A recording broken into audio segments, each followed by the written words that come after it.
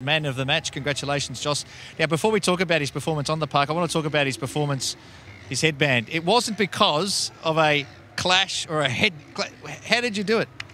I was shifting some furniture this morning and, just clipped me on the side of the head and opened me up. So I patched it up as best I could, but I think it was one of my first headers that split open again. So, all good now. Just a little cut.